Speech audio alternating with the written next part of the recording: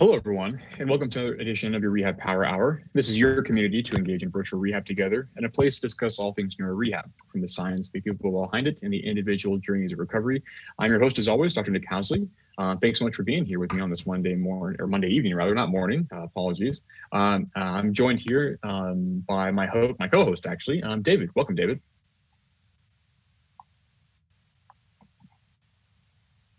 I believe, David, you are muted, my friend. Let's see if we can get you on. I was muted. There we go. Excellent. Now we have you online. Happy to be here and excited to talk about all things neuro rehab tonight. Great. Thanks for being here, David.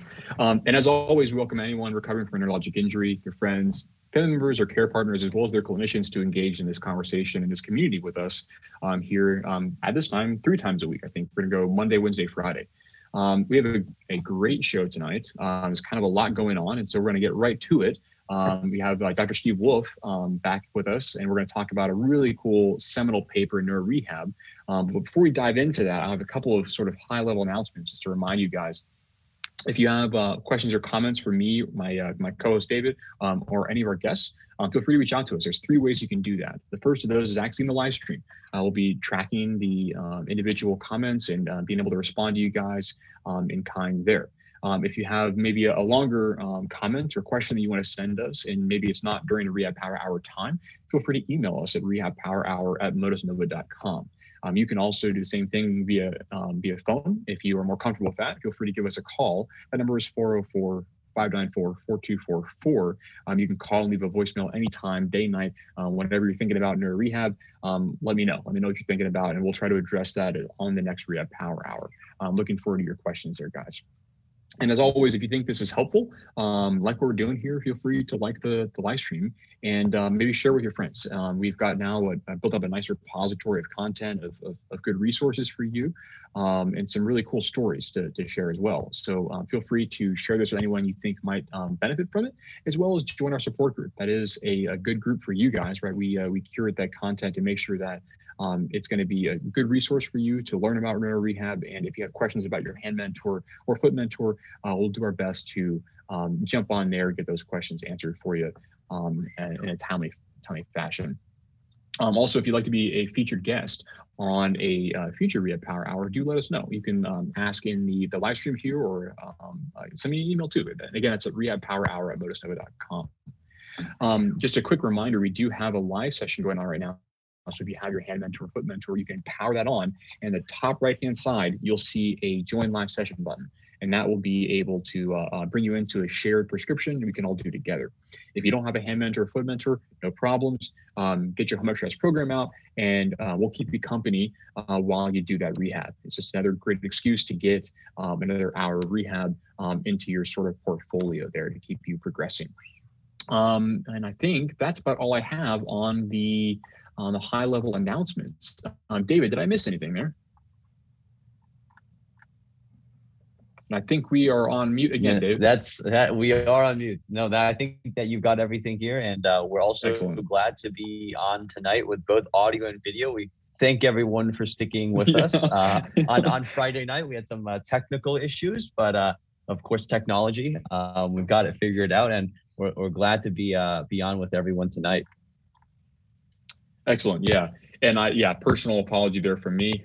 Sorry, guys. I know there were some issues on the my video was choppy, and maybe we had some link issues. But I think we did record that. And if you have any interest in it, we had a couple of really good Spotlight users and some nice content there, some nice questions. So go back and look in the repository for last Friday. We'll have that up as soon as possible, if it's not already up. Very good. And so I think because we have so much to go over today, I think we'll get right into the details here. I want to welcome back Dr. Steve Wolf. Steve, welcome. Good to be back. Excellent. Thanks so much for being here. Yeah. So we invited you to have a conversation about one of these sort of seminal papers in neuro rehab. And we're going to get into it. And I think we haven't done this in a while. We'd like to talk about a formal paper.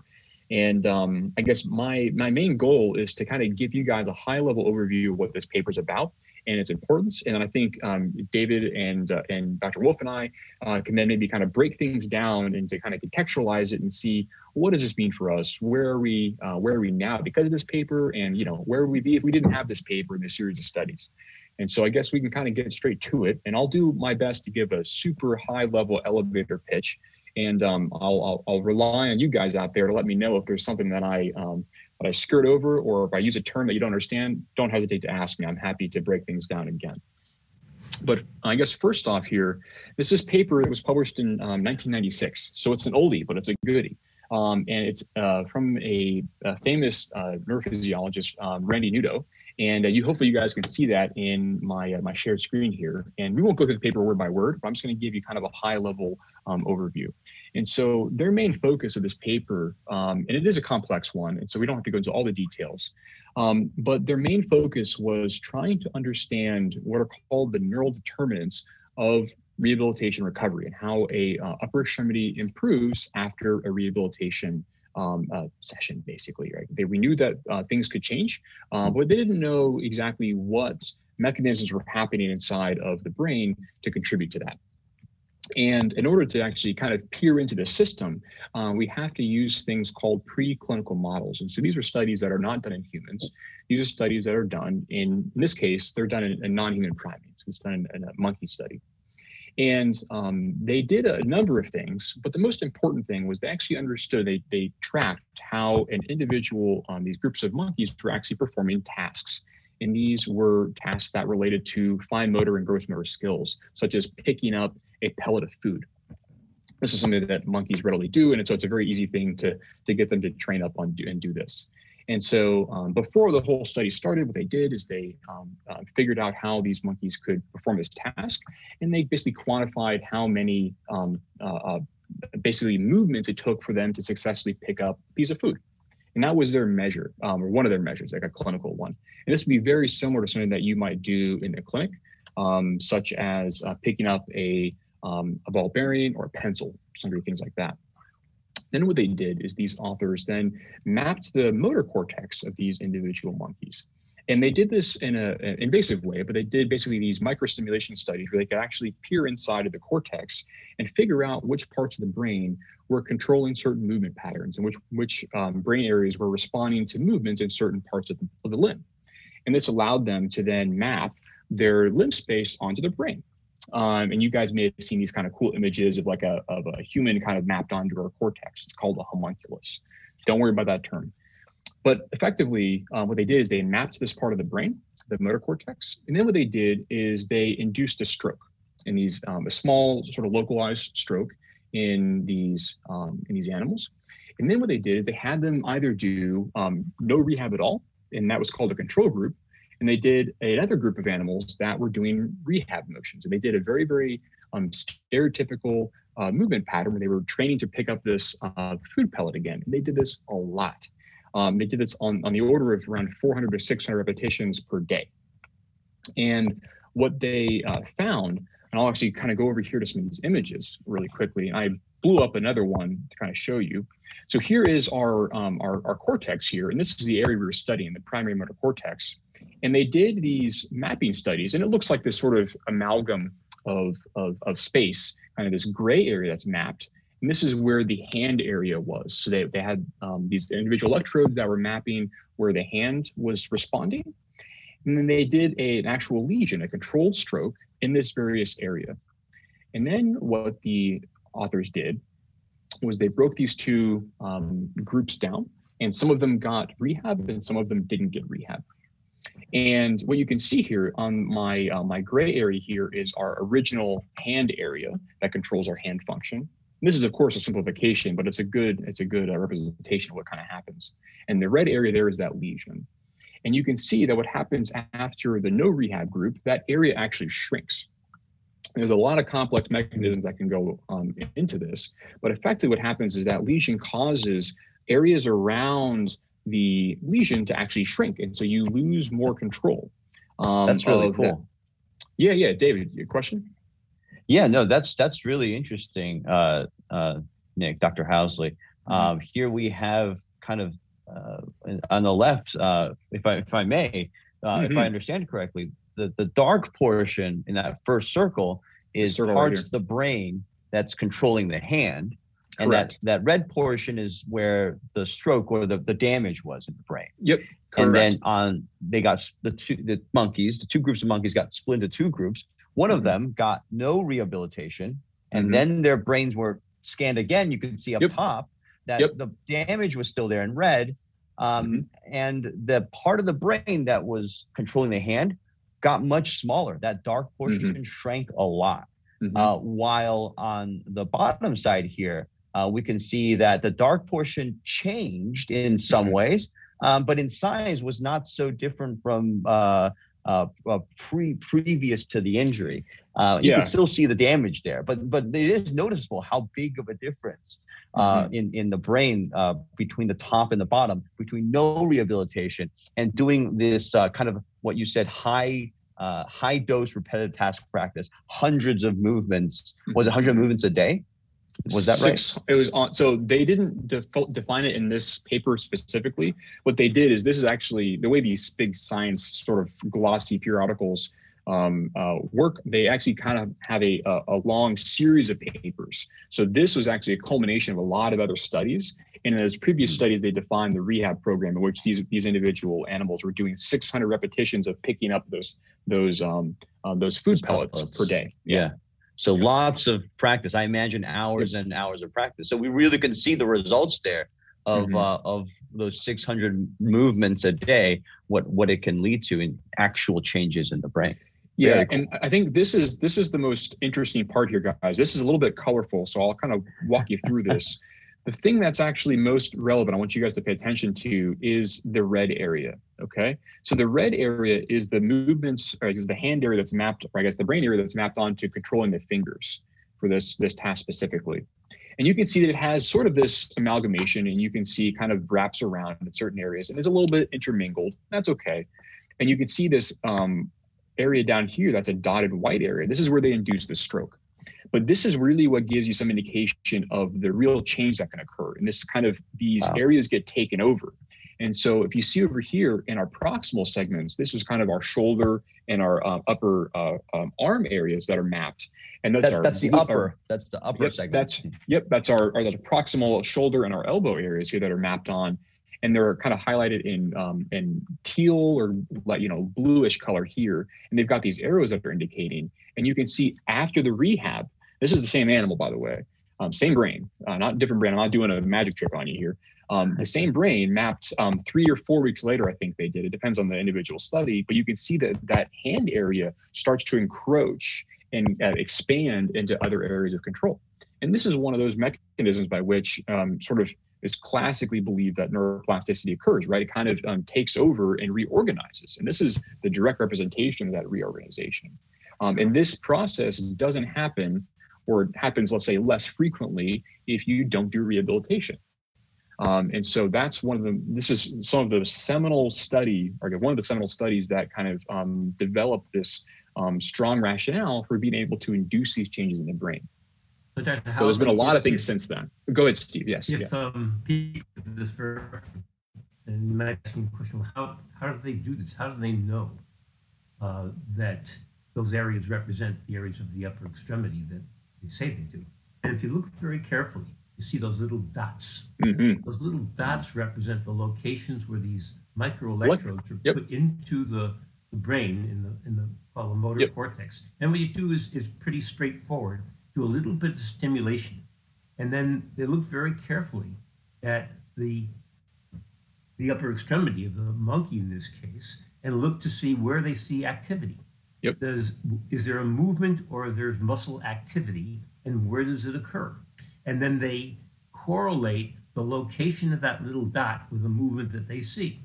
So in this case, if they color-coded red, if the movements that they saw at those specific locations were in the digits, right? So you can see what's happened here is it looks like the digit area, the red area, has literally invaded a portion of the shoulder, the bluish area, right? At the same location. So clearly there's some form of change or plasticity that's related to the nature of the tasks that the animals are being trained to do over and over again. Okay. Yeah, so this is really the effects of that rehabilitation that we talk about, that we talk about more repetitions, more hours of rehabilitation.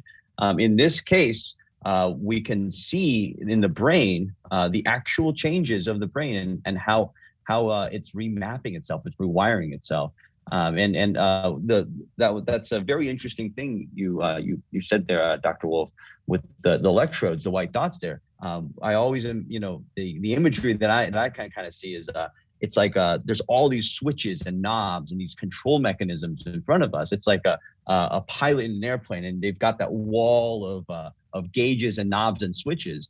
But our brains are very good at operating all these kind of different parameters in our daily lives as we kind of go about. But with an injury, with kind of parts of that system taken down, there's sometimes a mix-up, sometimes there's not really the ability to reactivate everything, that all the control mechanisms that we had control over before. But the amazing thing the brain can do is, after lots of practice, can rewire and change the orientation of those switches around. We can kind of see this with the red kind of moving around out of where the injury was, in that dotted white circle on the bottom right, and with lots of practice, kind of getting back some of these movements, from at least what we can see in this picture.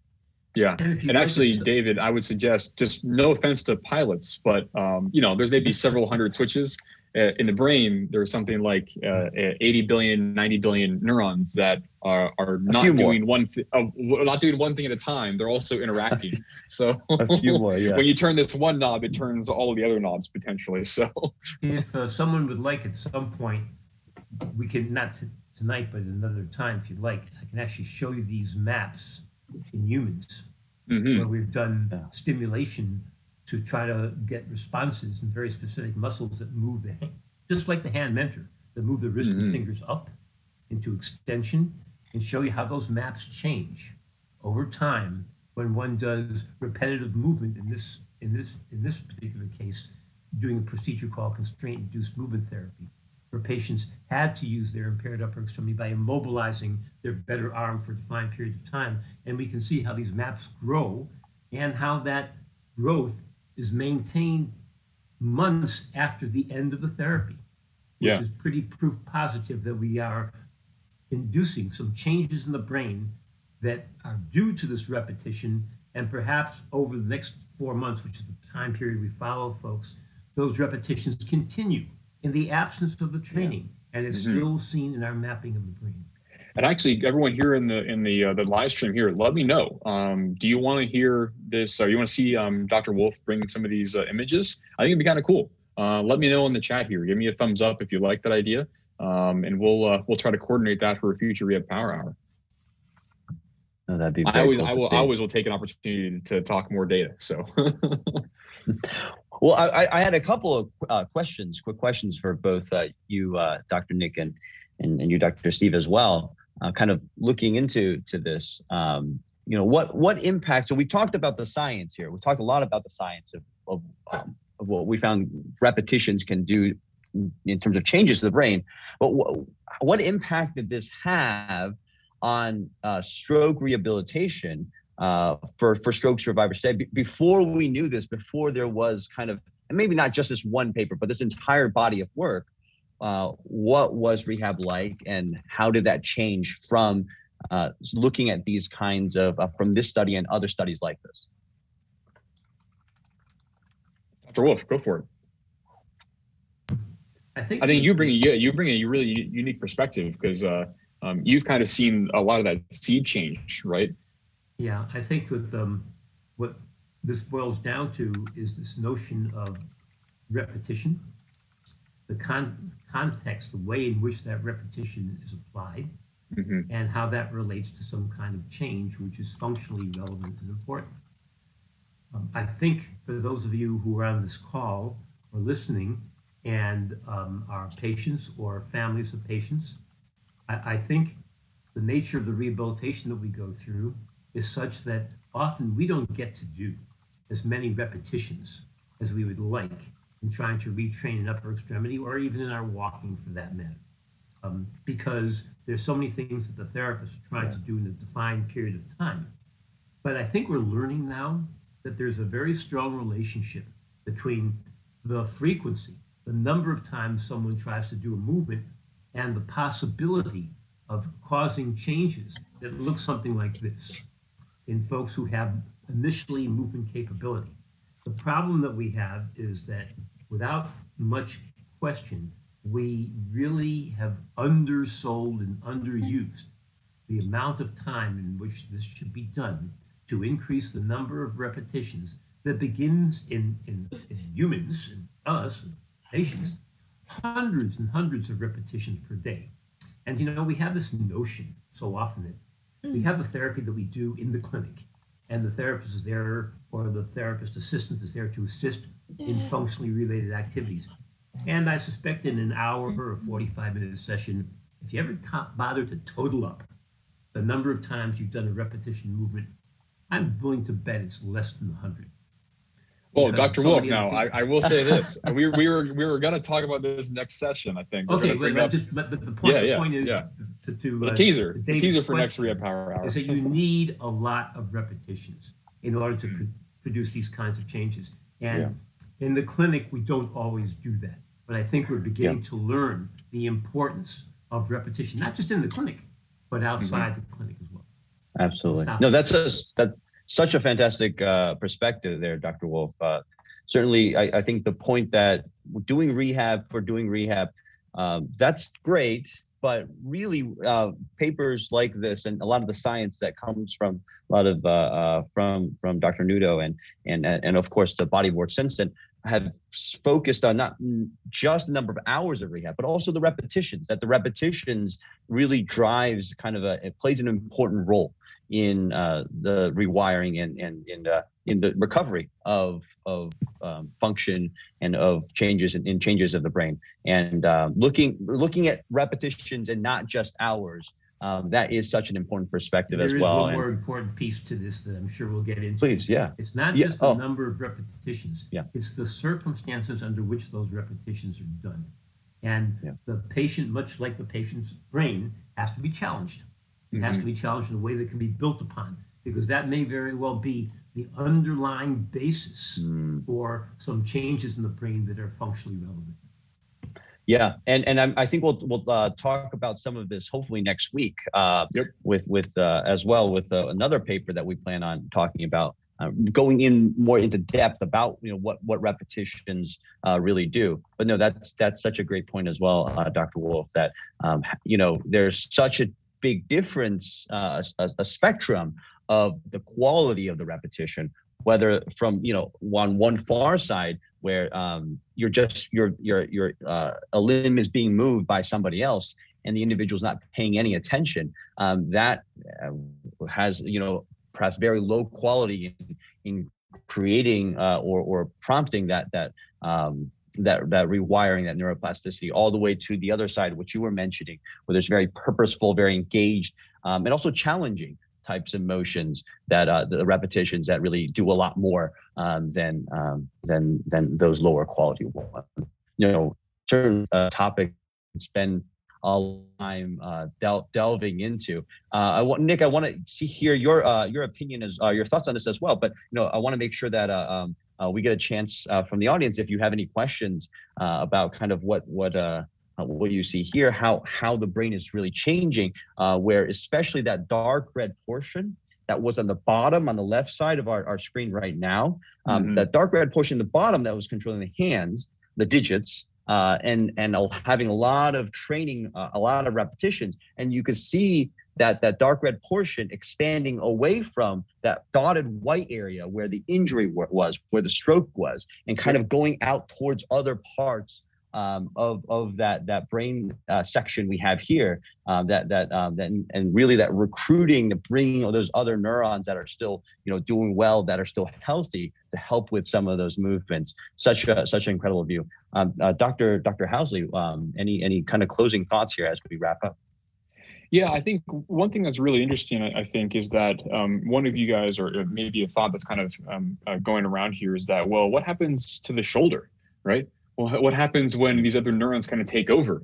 right? And this is an interesting situation. And I think with respect to these individual animals that they studied, they didn't see any decrement in performance, in upper extremity performance in the shoulder, right? They were focused more on the end effector here, which is their functional ability to grasp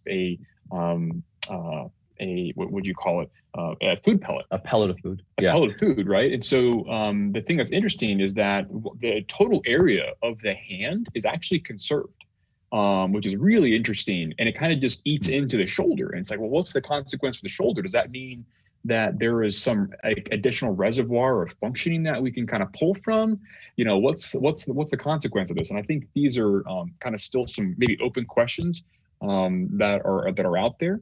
You know, so as a scientist, it really is interesting from my perspective. All of these studies just generate more questions than are answered, right? They generate some good answers. Go ahead. We had that portion controlling the shoulder up top. Yeah.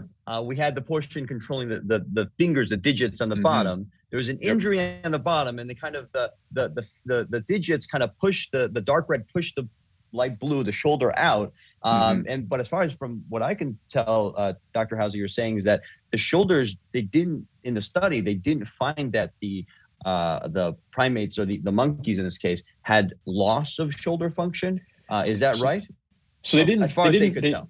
Yeah, they didn't evaluate in an objective way shoulder performance per se, right? And there's some complicated things here about whether or not there's co-activation of individual areas, these sorts of things. It gets really complex. And I see Dr. Wolf.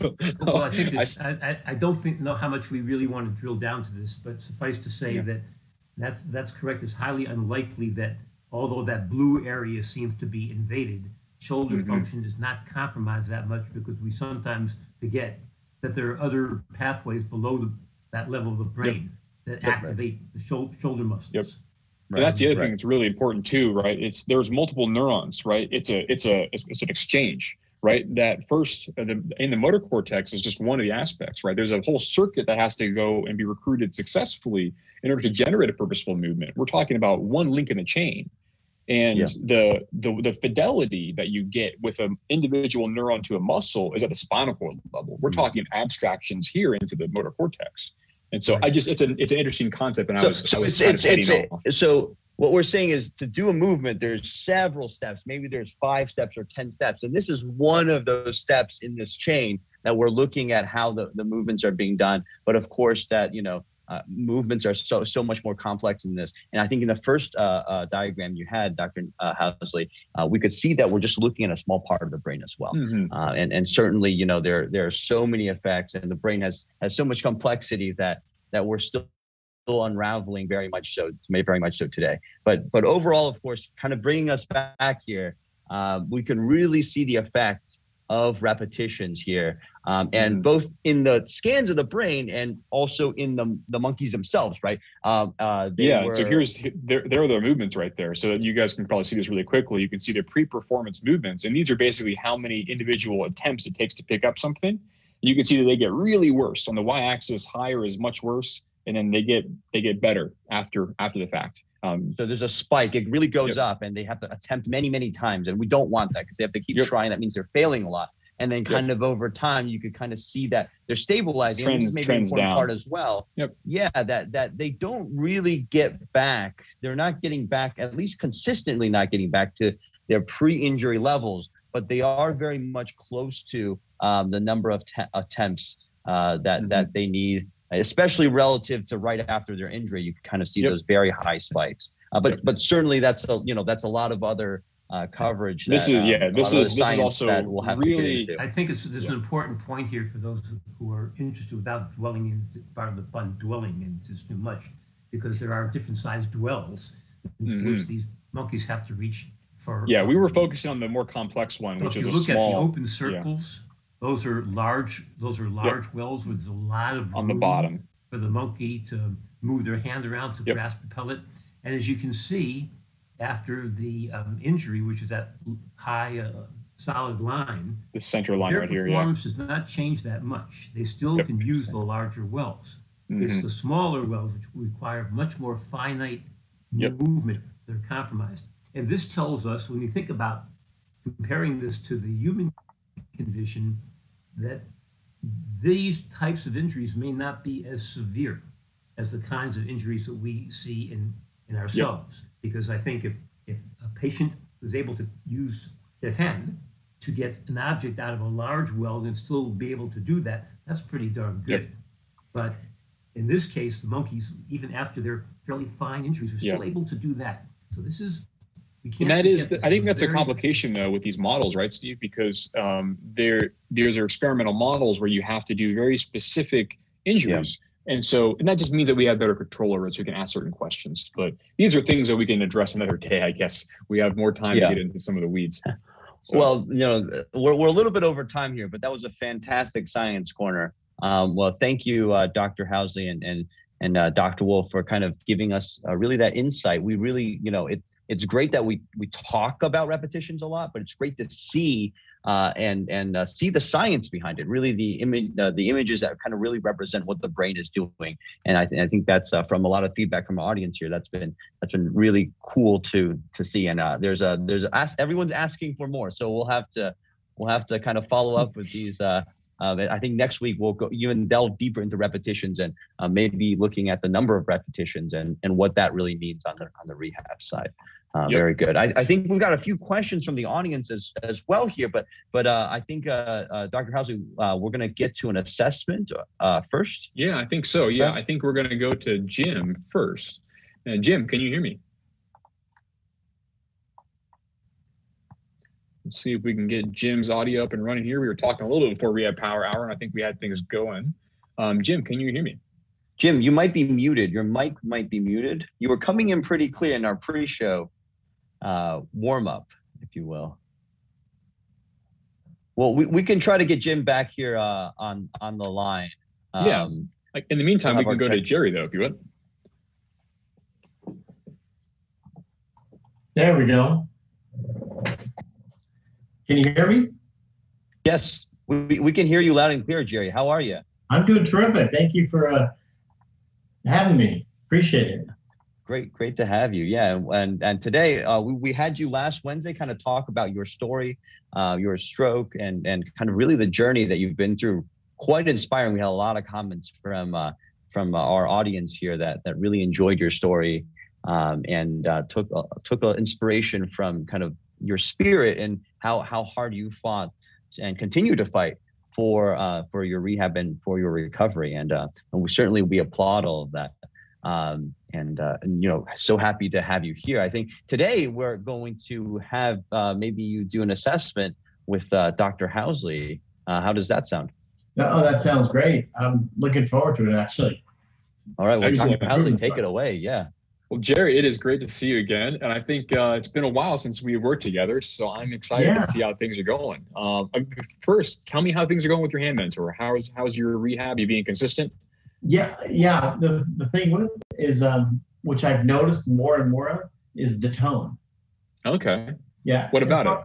Yeah, that tone makes a big difference. Using the hand mentor and as well as the range of motion makes a big difference. I mean, I can see, even without the hand mentor, I could see some improvements that I haven't seen. And I'm 10 years out post-stroke.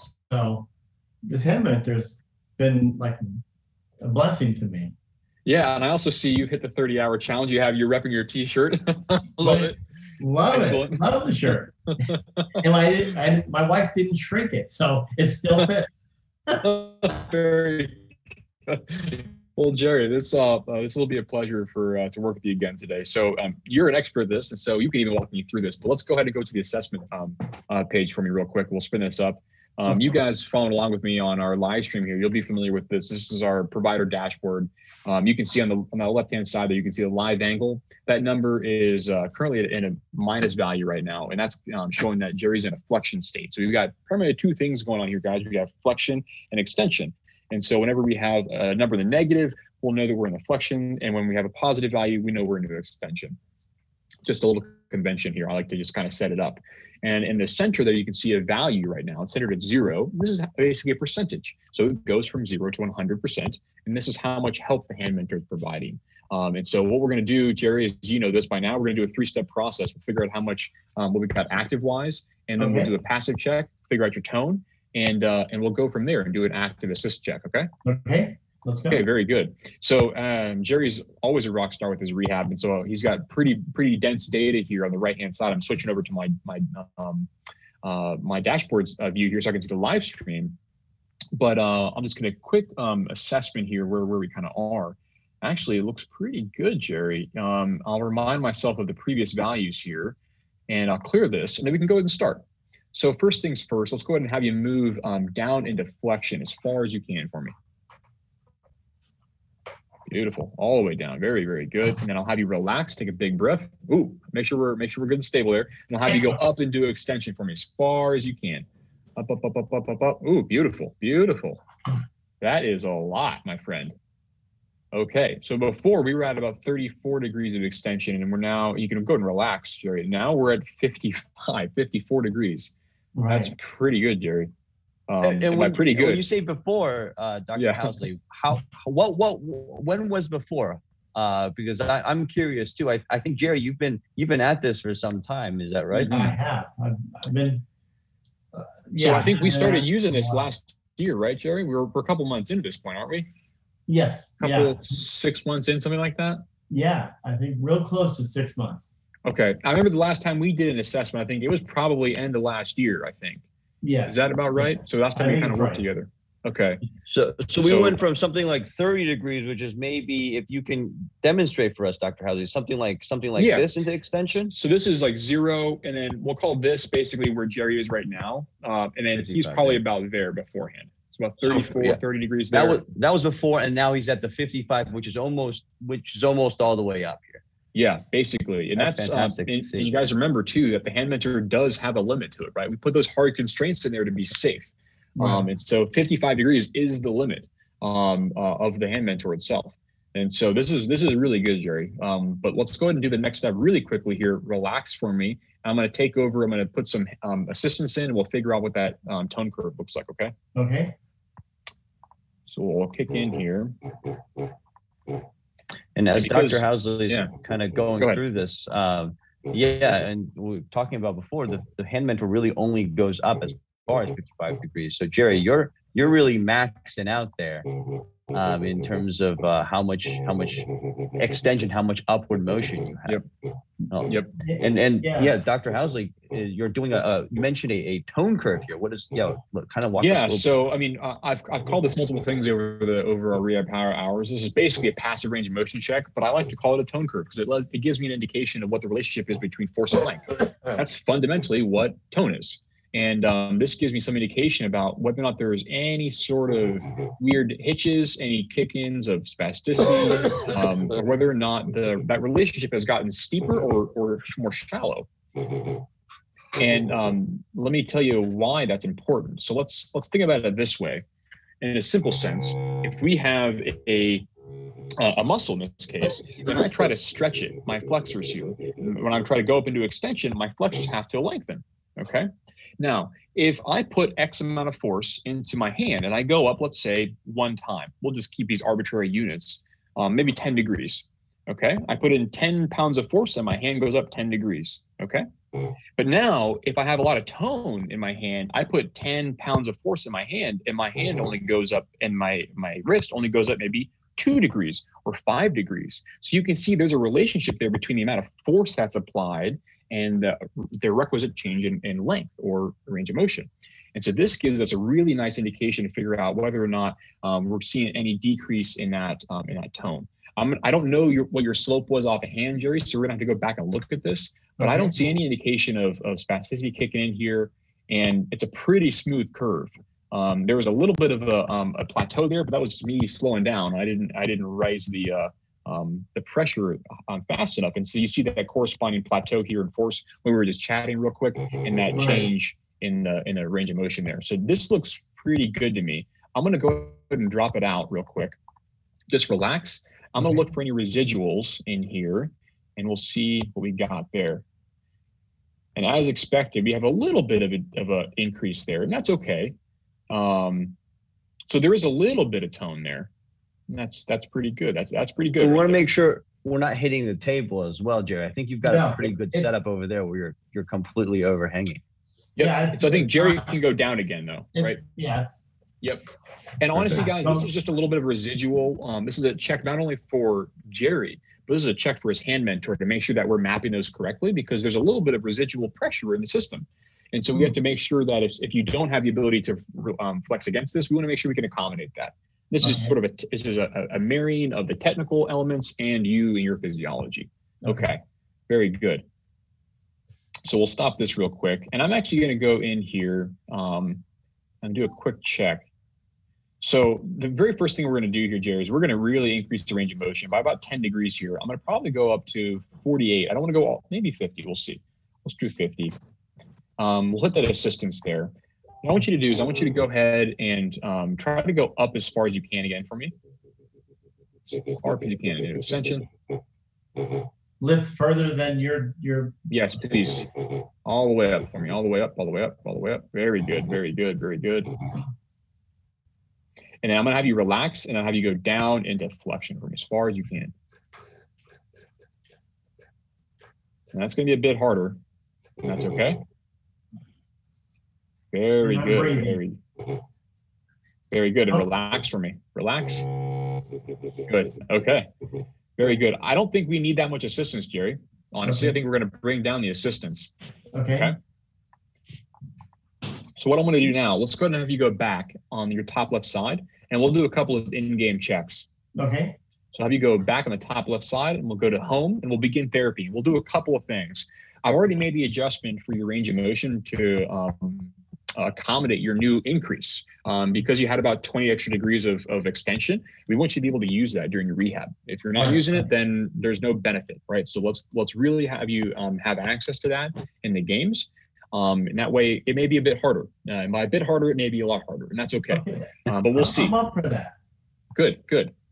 You ready? So we'll have you begin therapy for me, yeah. And this is kind of what a little bit of Dr. Wolf talked about as well, with the repetitions being challenging. Right here, Dr. Housley, you're making the repetitions more challenging for Jerry here, and it's going to be for his benefit as well. Yep. Exactly. Yep. It's this concept. It's a technical term, but it encapsulates things. It's called a sufficient stimuli, right? The stimuli is the movement, right? But your movement has to be hard enough to induce a change in our brains.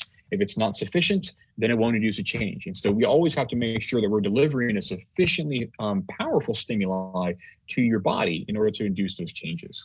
So that's really what we're trying to do here. So Jerry, let's go ahead and do this one. I'm honestly, Jerry, less concerned about this one for you, simply because you do have such good movement. I'm very much more concerned about its ability to help you in these more complex games. So actually, this is good now. I see that there's a little bit of a struggle here, right? Really try to get the last little bit out of it. Very good. Did you increase this? Oh, yeah. I can tell. He feels it. Yeah. Jerry feels it. Yeah. And I'm trying not to hold my breath. Yeah, no breath holding here. No one's passing out. I think you are sitting down in a chair, which is good, but still, we don't want anyone doing Valsalvas and holding their breath. So very good. Okay. I did increase it. Let's actually go to the next game real quick, and let's see exactly what we're dealing with.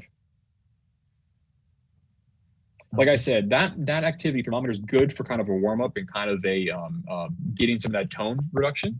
Right. But I really think for you specifically, because you do have so much good active control, we need to work on those more complex games, right? Again, the complexity of the game is also part of that sufficient stimuli. Right. Making sure it's visually complex and making sure that it's going to be challenging enough in the temporal domain, right? Having you move and make those direction changes really quickly, that could be something that's much more complex for you. Maybe you have the range of motion, but now you don't have the precision to move in that movement. And that's what we're going to work on next. We'll kind of layer on these capacities. Perfect. So let's go here and check this one out. Let's go ahead and play. I thought I could cook very well. Apparently with this, I can't. Yeah. Well, don't leave it to us. Motor Chef will tell you can't cook, but we'll, I guess Where the rubber meets the road is in the real kitchen, but for Motus games, yeah, it can sometimes turn out a slop. I will tell you guys. I've made a lot of slop in Motus Chef, so I don't think you're alone there, Jerry. Yeah, very good. You've made this tougher too. I can totally tell. Good. Now, Jerry, too hard. You got to be honest with me. Is it too hard? No, because it makes me work harder. Okay. Now, here's the thing. I did make a rather large change. I'm going to decrease it just a touch, couple of degrees, because I'm watching the look on your face, and I can see a lot of effort. Now, I love it, but I also want this to be sustainable. Okay. Yeah. Yeah. When you say sustainable, there, Dr. Housley, not just that Jerry can do it once. That he has to get his repetitions in, and that means kind of being able to do it over and over again. Yep. Exactly. Okay. That's the idea, right? In all these studies, you can't just do one movement and you're done. You're done with rehab, right? You have to do all of them. Okay. Right. So I should make faces. Well, so the thing is, I can see past your faces. If you're trying to trick me and you're completing it and you're giving me a face, then I'll see right past the face. But I was seeing a combination of face, level of effort, and also some slowness in completion. So don't try to work one over on me, Jerry. Okay. No, I like the challenge like this. Good. Okay. And we have a question here, I think, from the audience, from Martha, I think it is. Sure. Can this still help me after 11 and a half years post-stroke? I think that's a great question as well with Jerry here. Jerry, how many years are you post-stroke in this case? Yeah, and I actually answered her because I'm 10 years out, a little more than 10 years out. And I still see improvements. And I mentioned to her that even those tiny little wins are victories to me. So, I mean, I'm even from walking or using my hand in this, picking up a glass, which I don't usually pick a glass up because I end up, it's not a good outcome for me with a glass. But it does make a big difference using this hand mark has been it's been good for me. Mm-hmm. Well, Jerry, let's do this one thing. So what I want you to do is I want to make sure that this is good for you before we leave today. And so I want you to go ahead and go through some games, go through your prescription and get a sampling. Let me know how things are going. And then what we'll do is we're going to go on to Jim real quick, I think. Perfect. And we'll circle back around and see how things go. Okay. Yes, I'll mute myself. That's okay. Yeah, very good. I'll just quickly reintroduce everyone here. This is your Rehab Power Hour, and I'm your host, Dr. Nick Housley. Thanks so much for being here with me on this lovely Monday evening. I know we've had a really busy session today, and please keep your questions coming. It's been great. You can email me at rehabpowerhour@motusnova.com. You can also give me a call at 404-594-4244 or leave me a comment in the chat. David and I are kind of doing our best to tag team the comments here, and I think the questions. The questions. Yeah. So thank you so much, guys. Well, we had another good question from Polly. How can I get my clinician connected? She's not familiar with the Hand Mentor, but she has 2 young children at home, so it's hard for her to make some of these later rehab power hours. So maybe some earlier power hours. Dr. Housley, I think on Wednesday we're doing an earlier one. Is that right? We are. Yeah, we have one at 3 p.m. And actually, that's going to be a longer one on Wednesday. So you guys can join me for a long format Rehab Power Hour. Will be a Rehab 2-hour power hour. Double power, back to back. Double header power. Very good. But that'll be 3 p.m. Eastern time, Polly. So please let us know if that's something that could work for your clinician, for him or her. And certainly, if it doesn't, we can try to arrange offline as well. A good time to connect. And I think Stacy's got a couple of questions here as well. I had a PT tell me I needed some shoulder strength before being able to move my forearm, and ultimately before I can move my hand. Is regaining movement linear? And I think linear starting from the shoulder down. Is that something that you've seen, Dr. Housley? Yeah, so I think this is not necessarily, there's not like a dependency here where you are going to get movement in your shoulder before you get movement in your hand, right? It all depends on where your stroke was and a bunch of different contexts, a bunch of different factors here. And so I think that stereotyping things and saying you have to work on your shoulder before you can work on your wrist and hand may be a bit misguided. And I think if you're getting movement back somewhere and you have the ability and the time to devote activities to the whole upper extremity, you should do that. Of course, the shoulder is important in the function, but so is the hand and the wrist. And I think one of the main things that maybe this therapist is talking about is classically the movements return quicker in your proximal joints as opposed to your distal joints, i.e. your wrist and your fingers and your hand. That's kind of maybe what they're drawing a comparison to, but that's not necessarily a definitive thing. So usually people might see some more movement in their shoulders earlier, but that certainly doesn't mean you have to start with the shoulder before doing any rehab in the lower down in the hand or in the elbow. I think Dr. Housley, your other point that every stroke is different, every stroke survivor is different. Certainly all, that rings true. Every brain is different, every injury is different. And that, but we certainly, we see people with results in the wrist, in the fingers, using the Hand Mentor. And certainly we encourage Stacy, for you to continue doing your Hand Mentor training and for us to show us kind of your results as well after your hours and repetitions. That's fantastic. So I think we want to move on to another guest here. Jim, can you? We're going to go back here to Jim. Jim, can you hear us? Yes, I can hear you. Perfect. Great to hear from you again, and welcome to Rehab Power Hour. Can you real quick tell us where you're calling from and when your injury was?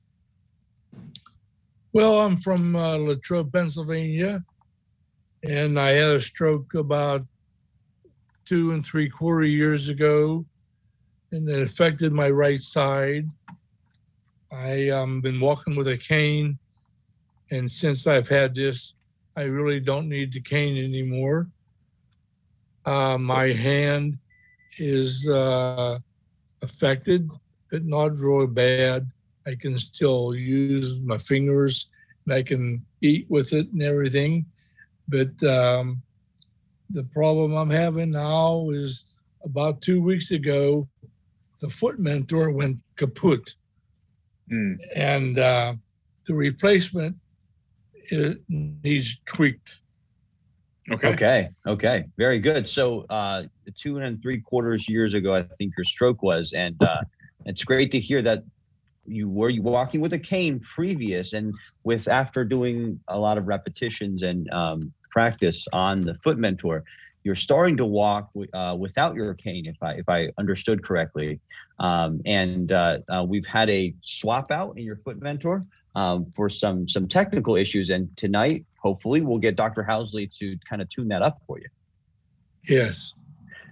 Excellent. Very good. So Jim, give me a heads up. What's going on with your foot mentor? Well, if you can remember, about 2 weeks ago, I was on, and the pump was running like crazy, but I was getting no action on the foot. So they replaced it. In about 5 days, they replaced it, and you can't get it working like the old one was. Okay. It's not responding as good, and there's a couple games I can't use at all. Okay. The space shooter I can't use in the Spiro. Okay. Well, this is exactly what I'm here for, right? I'm here to make sure that you can get as much out of this as possible. We'll do the tune-up. So let's get to it, okay? So do you have your foot mentor powered on right now? Yeah. Excellent. Sure. Good step.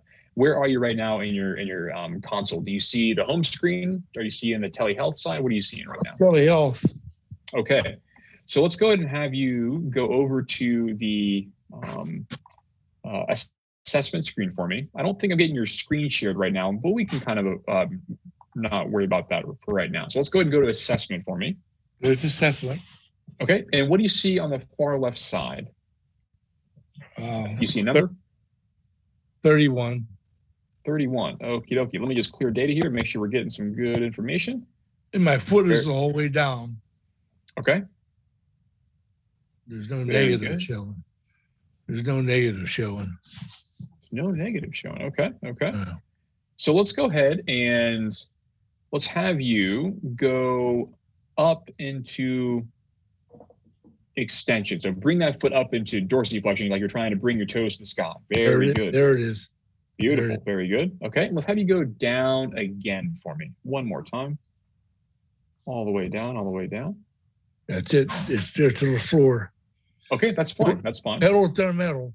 Pedal to the metal. Okay, very good. So I think, Jim, what's happening here, and you guys can actually see this on my side too. It looks like we have a bit of a calibration issue here, and this is okay. We can fix this.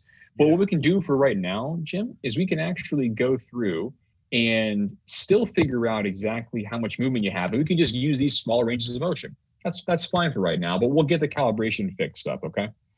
But first things first, let's go ahead and have, I'm going to put a little bit of help in here real quick. So actually, I'm going to have you do this one more time for me. Go ahead and go up as far as you can for me, as far as you can. And then have you go down quickly as far as you can. Pedal to the metal for me. Beautiful. Right there. Excellent. Okay, very good. You can relax for me. So I got those numbers. Good job there. I'm going to go ahead and put a little bit of assistance in that foot mentor. You're going to hear it kick on there. You guys can probably hear them in the background kick in. And I'm going to have you just relax as much as you can. And then we will figure out exactly how much assistance you need.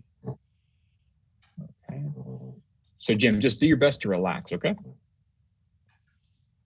Okay. Very good. Very good. And we'll watch those numbers kick in, guys. You can see them start to rise up. And this is, again, this movement is on the foot. I don't have a foot mentor here with me, unfortunately. But when I'm drawing it up into extension, our hand extension is similar to what we have with dorsiflexion. So this is the same movement that would happen if you're trying to prevent foot drop. You're trying to pick your foot up and you try to walk. That's that same movement. Okay, guys. Jim, you still doing okay there? We're getting pretty close to the top there. We'll go a little bit more here. Yeah, I'm okay. Okay. Nick, I have some numbers from before. Sure. That'll help you. Minimum was minus 20. Max was plus 20. Assist was 1.6. And prom was 25. Okay. Okay. Yeah, and I think because it's maybe a different foot mentor, that's good information, but we'll probably go off of this stuff here because also we have some of the, if there is a calibration issue, we want to program it based on these numbers that we're collecting here until we can go and correct that calibration, in which case we would just go back and fix the numbers again one more time. This is okay. All right. Okay, so I'm pretty happy with this. And you're fully relaxed there, Jim? Yeah. Very good. What I'd like you to do is try to go slowly and gently push down into flexion for me, like you're trying to go pedal to the metal. Very good. Pretty tough, huh? Oh, yeah. Real tough. Okay, yeah, the foot mentor is fairly strong. I'm going to reduce that assistance just a little bit here. Okay, you're going to come down into flexion. Probably feel that come down. There we go, coming down a little bit there. Very good, very good. Very good. Just a little bit right about there. Okay, very good. So what I want to do now is, and I know exactly why you're having trouble with the not being able to play those games, Jim. So let's go ahead and actually go back. And we can kind of diagnose this in the actual gameplay. So let's go ahead and have you go back on the top left side, and we'll go to home. And we'll actually start playing some games, okay? Okay. You want me to go to the ones I can't do? Yes, please. That's always, I'm always the one for the troublesome games and the trouble situations. So that's what I'm here for. So I like the hard questions. I think that space shooter will come up first. Okay, let's get to it then. I think let's check your prescription. It does. We may have thermometer come up first, but that's okay. Well, I mean that's the first one I can't do. Gotcha. Okay, yeah, very good.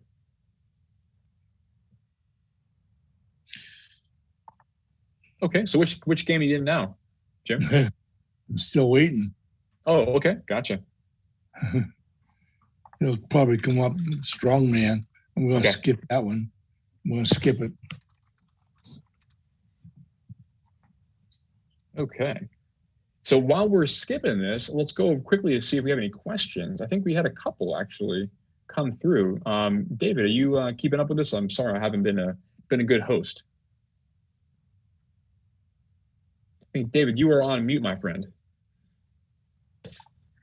Thank you for that. We have a question here from Ian. Once you get the Hand Mentor, the device, how long do you allow the Hand Mentor to move your hand before you try the movements? So I think that's an important question there. Yeah, I think this is an important one. And the answer to this question is you should always try to do the movements. Always and forever. There's not a point when you should rely purely on the Hand Mentor and you not be engaged. You should always be engaged in attempting to do those movements. If that's we were talking about that high quality of movement, right? And you're making a distinction here, Dr. Housley, in that you trying to do those movements, that's towards the more high quality of movements. Yep. Okay, very good. Yeah, thanks for that question, Ian. Now, Jim, are we into the game right now? Space shooter, yeah, I paused it because you guys were talking, but no, it's quite all right. Yeah, I was going to come right back to you. So let me know what's going on, Jim, on your side. Are you able to get to the far right-hand side of the screen? I'm at far right. Okay. That's as far as I'll go. I can't move. It can't go anywhere else. It's clear to the far, and you're on the right-hand side of the screen. Is that right? Yeah. Okay. Yeah. Let's do a couple of things here. I can't move it. Your screen's going to pause, Jim. Yeah, that's okay. That's just me modifying something. So go ahead and hit play again, and let's try again. Okay. Okay, it's almost to the left. Okay. Now, are you able to get to the far right-hand side too? I'm clear to the right. Okay. How about to the left? When I push my foot down, it ain't moving. It's not moving. Okay. Okay. It's just shooting, but it ain't moving left at all. It's clear to the right. Left at all. Okay. Well, let's go a little bit lower here. Go ahead. It's going to pause one more time for me.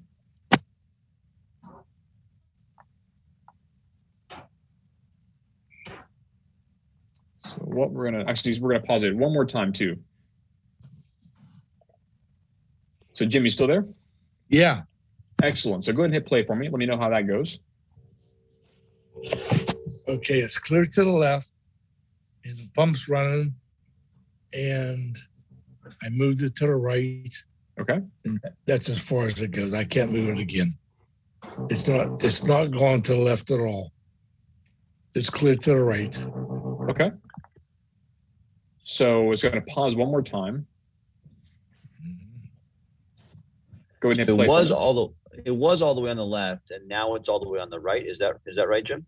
Well, it starts out to the left, and when the pump comes on, it moves it across the screen, and it goes clear to the right.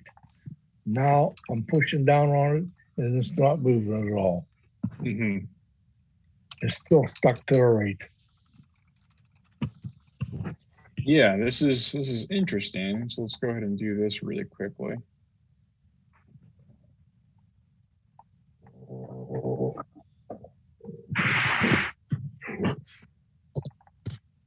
Okay. Yeah, we may have I am trying to reduce that pump there, Jim. It looks like we're not able to fully zero that out. Let's actually have you go hit the back button again on the top left for me. Let's go ahead and there should be a little home button in the top left. Yeah. If you pause the screen, press that home button for me. I did. Okay. That should bring you back to the home screen. What I'd like you to do is go back into the game. We'll try it one more time.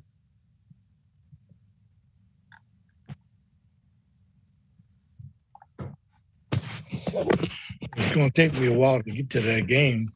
Yeah, that's okay. That's okay. Well, let's actually let's do one in the meantime. Well, which game do you have to start with? Well, the first one that comes up will be that thermometer game. Thermometer. Yeah, let's go ahead and try. Let's go to Strongman though, real quick. Let's try Strongman. Okay, wait a minute.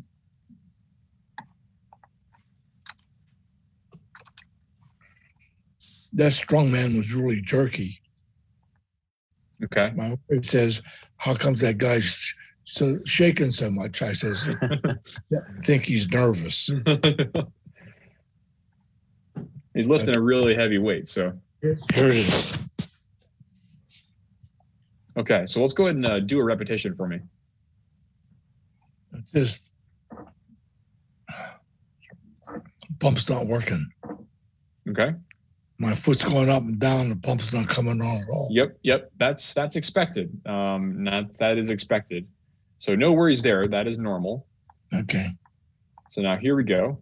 Now it's going to pause, and then you're going to go ahead and let's go ahead and go play it one more time for me. It says, please relax. Okay. It says now the push pump's on. My foot down. Okay. It says up. There's our pump. Very good. And it's up. Now I'll push down. Nothing's Okay. happening. My foot's going down. Okay. The bar on the right's going down. Good. Stop. I can't push no more. I'm pushing. Nothing's happening. He's really jerking. Yeah, really jerking. Okay. Yeah, I think, Jim, it looks like we might have an angle sensor issue too. So let's, I think we could probably get that figured out. Well, we'll be sure to get you all squared away here, Jim. And right as we're approaching the end here, we want to make sure we answer some of these questions as well from our audience. And we have a question here from let's see, or Rose. Let's make sure to go to Rose as well. Rose, can you hear us? Well, maybe we'll give Rose a few seconds here. You might be muted, Rose. We cannot hear you.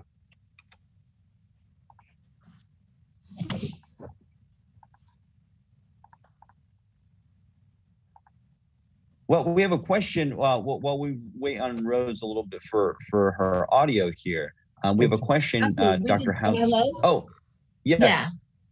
Rose, can you hear us? Yes, I can hear you. Great to have you on, Rose. Thank you. Thank you for having me.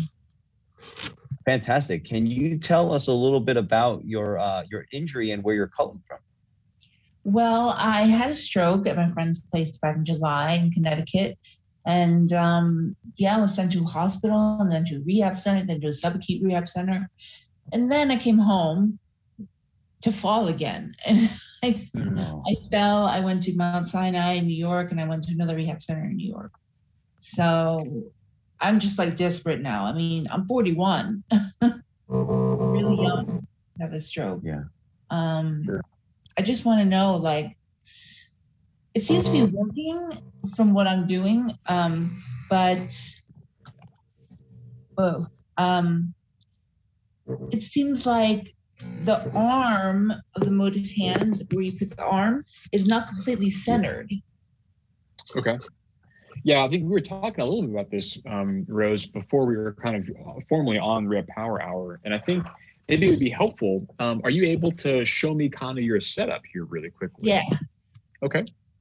And I'd like to kind of see exactly how you have it set up, because I think these fit issues are often easily addressed, and it can just be maybe a positional thing, or maybe we need to tighten some straps. So let's go ahead and try to get that camera so I can see exactly what's going on.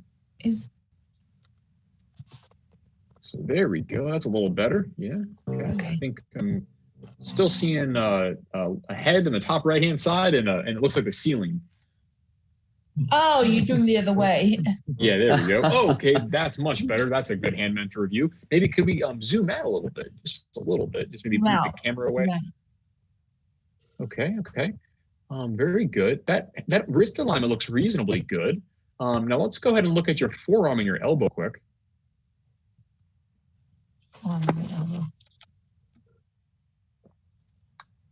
Okay.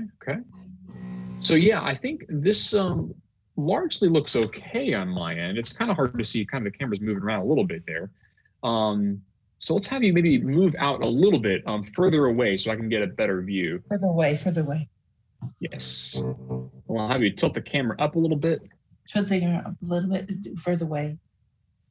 And then tilt the camera up, more vertical for me. Up. No, that's down. Up. No. The other way. There you go. Way. Okay. So I think, so Rose, tell me exactly what you mean by feeling kind of unstable.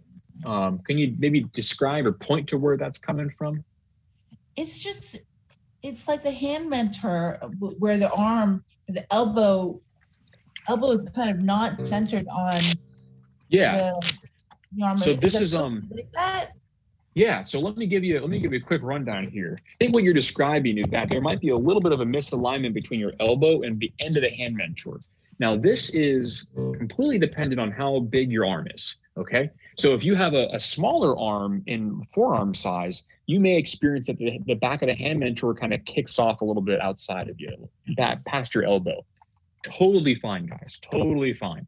The thing that you got to mention is, I'll just stand up here really quickly so you can see, is it's okay for it to go past your elbow a little bit. You can see my elbow's down here, and it's going to kick past my elbow a little bit. What you don't want to have happen is it to rotate off like that. You don't want that to happen, okay? So what you want to do is, if you find it is a little bit, let's say, less stable, what I recommend doing is coming through and really cinching up these two Velcro pads, these Velcro straps here. Oh, They should be fairly snug, right? And not to the point where it's going to cause you pain, but they may need to be fairly snug. Like for me, I can get maybe a finger at most in here. It's the centering of the arm. It seems like the centering should be okay, right? As long as it's in line with your wrist and your hand, you should be good to go. Okay, got it. Yep, no worries there. And the one thing that I will mention, Rose, is if you find it's a little bit uncomfortable, I think what people try to do is they try to have it straight like this, okay? Where you have an arm kind of straight like this. You don't need to do this. You can have the cords coming off the right-hand side for me, or if it's the left-hand side, they come off this way. And you can have your elbow bent. And if you have your elbow bent, in that case, maybe rotate it in a little bit. That's totally fine. And that means it's a little more comfortable. This part, if it is going back past your elbow, it's not going to hit your forearm or your humerus here, your upper arm. So I recommend just rotating it in a little bit, and then you have a much better, more comfortable position. So that's the first thing. That is key. And then I think that's. I can't really see that, unfortunately. So maybe if you move the camera back. Move the camera back. Yeah, I do. Can you see it? Yeah, I think that's actually okay, Rose. The only thing I recommend here is making sure those straps are sufficiently tight. Yeah, those sufficiently tight. So the other thing I wanted to mention, so that's the forearm side. It did look like your the actual pad on the top, I often call it the clamshell. The clamshell part, that also needs to be fairly snug too, right? Because what's going to happen is if it's not snug, you're going to be moving around in the hand mentor, and it's not going to be able to detect that. So you have to really kind of clamp this guy down a little bit. And again, like I was saying earlier, it's not going to be rigidly affixed to you. There's going to be some movement. Totally fine. And you have to adjust it if you're working really hard, which we all should be. There's going to be some play with you interacting with the hand mentor. Maybe after 10, 15, 20 minutes, you have to kind of go and make sure that your straps are still tight. Totally fine. Do that. That's what the wrist breaks are for.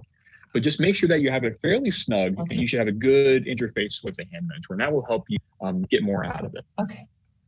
Okay, great. Yeah, no, I think you were totally on the right track. Just a little bit of fine tuning is what we needed to do there. Yeah. I feel like the clam or the clamshell, is eggshell. I think it is snug. Okay. Yeah, I think the key thing for you in that situation is, are you slipping out of it? If you're not slipping out of it, then you're probably tight enough.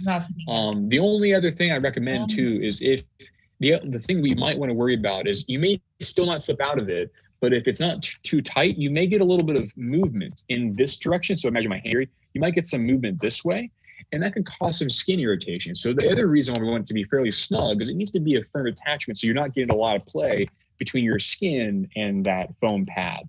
So that's the other kind of key thing. Yeah, the rubbing. Exactly right, Dave. Okay. Well, Rose, hopefully that was helpful. I don't know if I see your audio or video. Okay, very good. Any other questions for me? No, I guess if I have it on right, then So basically, my hand mentor was working in the morning, and and he told me to restart the computer, and I did, and then now it works fine. But sometimes that happens, right? Sometimes, if we get a software update, Sometimes it just needs to be restarted. You know, just like a computer or a phone. Sometimes it just requires a restart. It's technology, and so that's a good habit to do. Just to kind of maybe do a restart every now and then.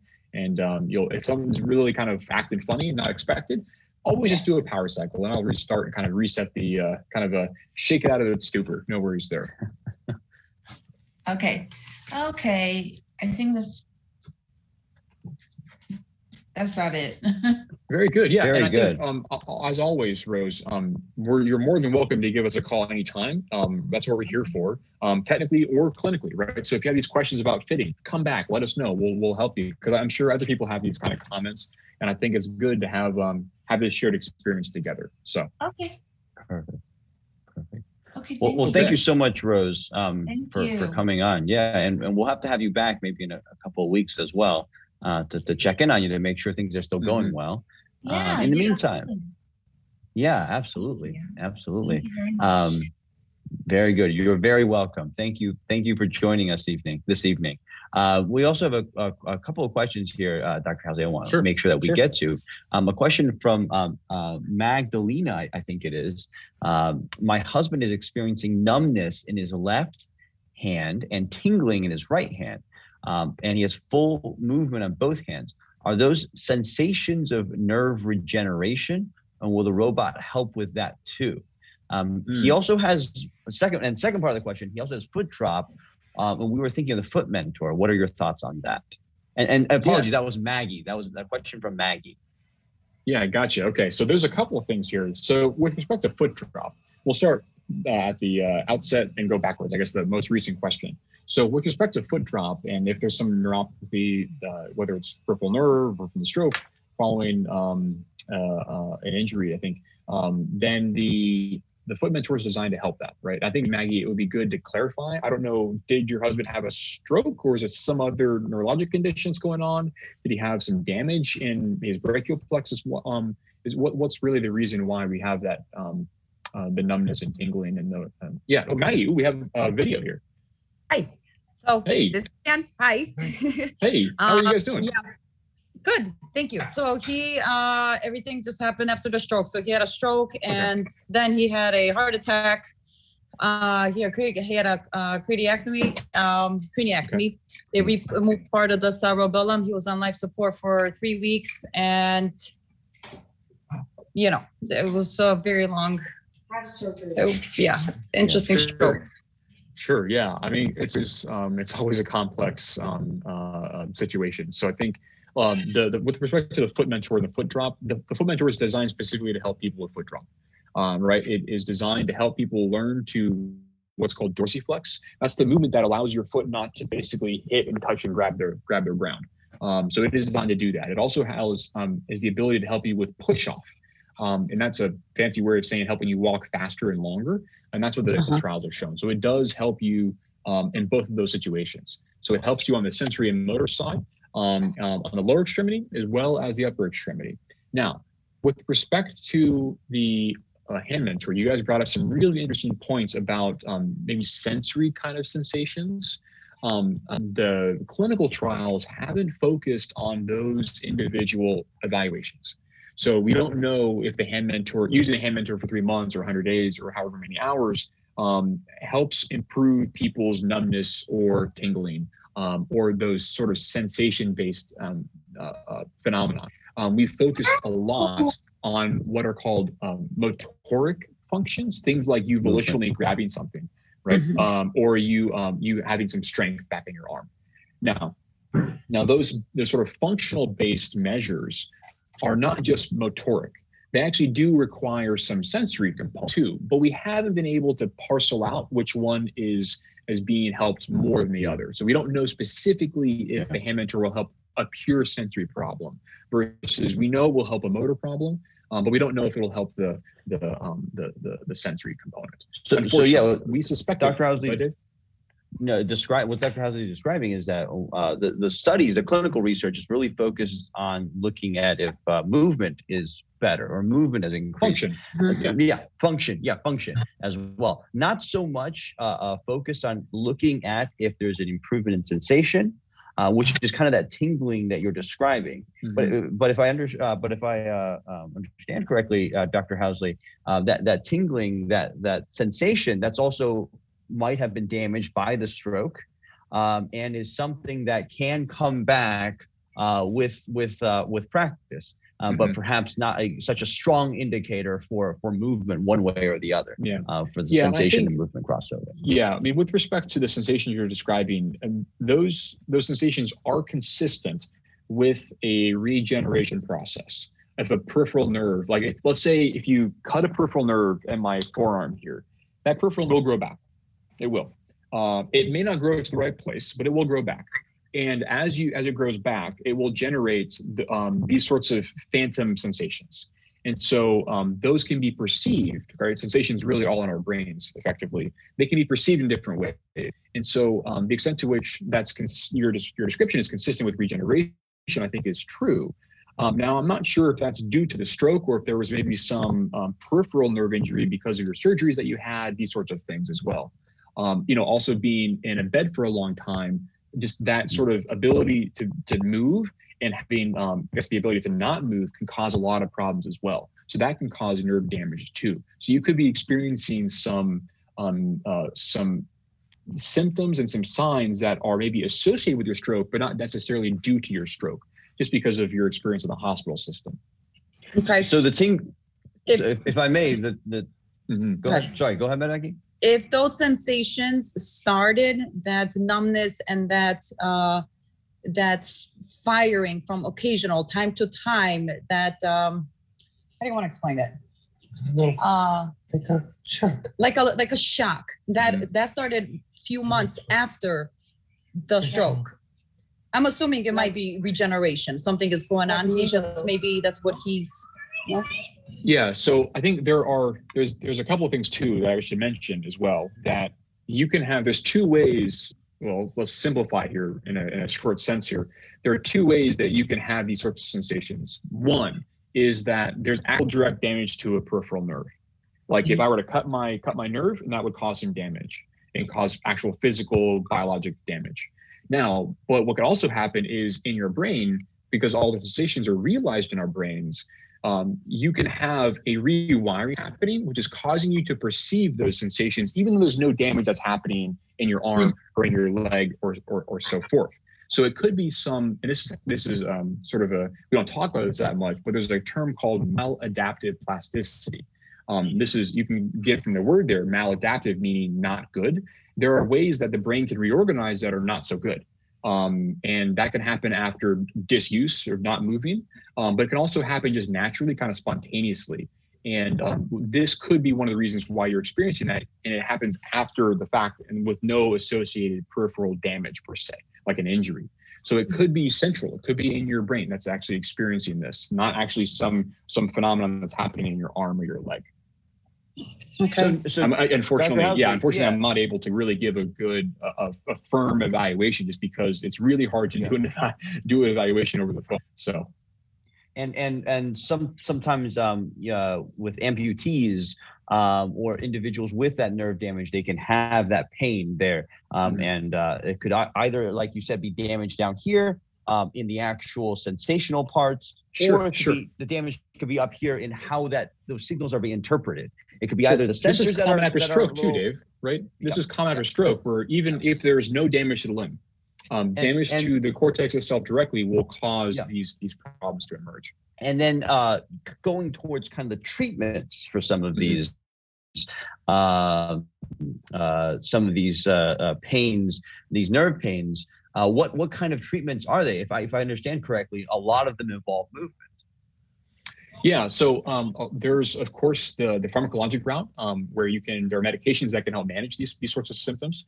But let's put it this way, if it is a cortical-like phenomenon, if it's coming from a change in your brain that's basically misinterpreting some signal, and what I mean by that is, like, if I touch my skin, I feel myself touching it, but maybe after a stroke, after rewiring, I touch my arm here and it feels like sharp stinging pain, right? That would be an example of that reorganization that's maladaptive, that's not helpful, that's bad. A lot of what can happen in these sort of non-pharmacologic approaches, what they do is clinician training. where this is basically you kind of do some exposure to it, and you have to basically, just like we did with movement, you have to relearn that these sensations are not harmful. It has to be done very carefully. And I would encourage you to reach out to a physical occupational therapist with experience doing this sort of work. And movements will be a part of that, likely, as well as sensation desensitization training, which will basically be like touching the various parts of the body, trying to induce it, but in a very controlled way. And so it's the same sort of concept as you would have trying to induce ease of motor function. It's just a different modality that you use to actually help. Okay. Second question for the foot mentor. So he's having, besides the sensation, I think the biggest challenge that we're facing is his balance. Since he had a part of the cerebellum removed, we have been told that it's gonna rewire. But now, question is, what can we expect from the foot mentor? He's walking with a cane right now, which is fantastic. Good. Through what already went through. Yes, congratulations. And we've at the hospital, they did say that he had the foot drop, and now some doctors are saying it's foot drop, some doctors are saying spasticity. I want to make sure that we're pretty much on the same page.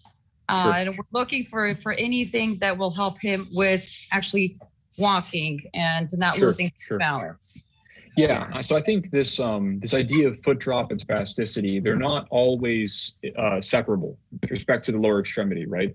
Because the primary way that you get that, or I guess the most common way you get that foot drop is a combination of things, right?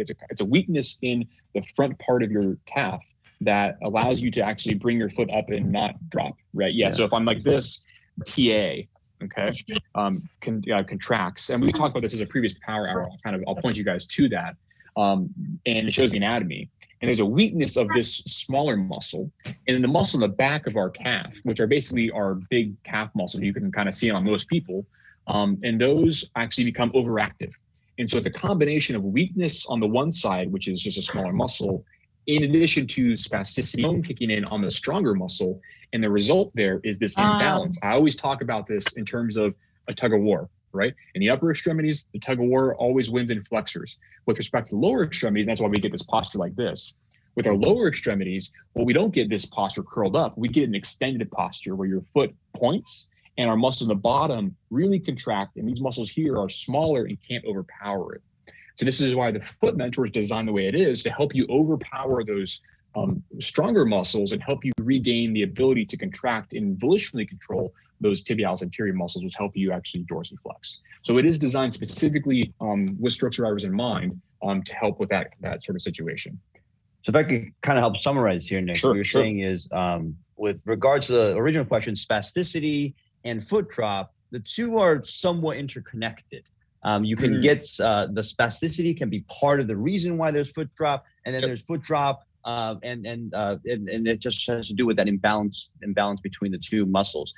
With the foot mentor, it's designed specifically to help strengthen the muscles that are on the front side, so that we can lift the foot up and not be pointed into that foot drop. So specifically, it's designed for that training. So whether or not it's spasticity, you want to call it spasticity, you want to call it foot drop, you want to call it both. In either situation, the foot mentor is designed to help with that kind of practice. Yeah, and in regards to walking with a cane, that's fantastic news, Maggie. That's great to hear. That's great progress, and I think that goes to Jim earlier. One of the users we had on earlier, he was also walking with a cane prior to using the foot mentor, and from using the foot mentor, he's now able to walk without his cane. And certainly, we can't. It's impossible. Every stroke is different. I'm sure you've heard this. There's no promises here, but we have many users that use the foot mentor specifically to help their foot drop, and that's exactly what it was designed to do. And I will mention one more thing. I know I appreciate everyone for sticking around. We were past the hour, and we're always into the Rehab Power hour and a half. That's okay. But so one more thing, Maggie, I think is really important to mention too with the Foot Mentor is that it also, I'll circle back around to why this is important. It operates in multiple dimensions. So the Hand Mentor operates in flexion and extension, okay? But the Foot Mentor operates in what are called off sagittal movements. So, and this is really important for balance, okay? So when I move like this, I'm moving in the sagittal plane right now. But with our feet and our ankles are required to move in multiple dimensions, right? Because when we, yeah, exactly, Dave, he's demonstrating that. And this is important for balance because we have a couple strategies that you can acquire biologically that will help you balance. And being able to control the three-dimensional position of your foot and ankle is one of the ways that you can kind of vector some of the force to help you overcome some balance issues. And so if you can't control the complex orientation of your foot, that's going to challenge your balance. And so by nature of being able to train in multiple dimensions, you're going to help with that fine control of your ankle, which can help ultimately with balance. So just to kind of circle back around to that other thing that you mentioned about balance, super important, right? Because you don't want to have falls. Falls has a whole bunch of downstream consequences you want to avoid. So let's get it strong. Let's prevent foot drop, which causes a lot of falls inherently. And then let's also work on the balance that is very important for not falling as well. Yeah, and a little bit about what Dr. Housley is talking about on the Hand Mentor. It's right. It's just a lot of up and down. The Foot Mentor has that up and down, and then it has these off sagittal. I'm not doing a great job of demonstrating, but you can kind of see there's this inversion and eversion, turning the foot inwards and outwards as well. So imagine my feet are like this, guys, right? And you want to curl your foot in and out, right? And that's how you can walk on uneven surfaces. That's how you can walk on a curb, these sorts of things. You can go out and walk. Or if you're leaning one way to kind of correct and balance back towards your center of gravity. Exactly. And the Foot Mentor is designed to help with that as well.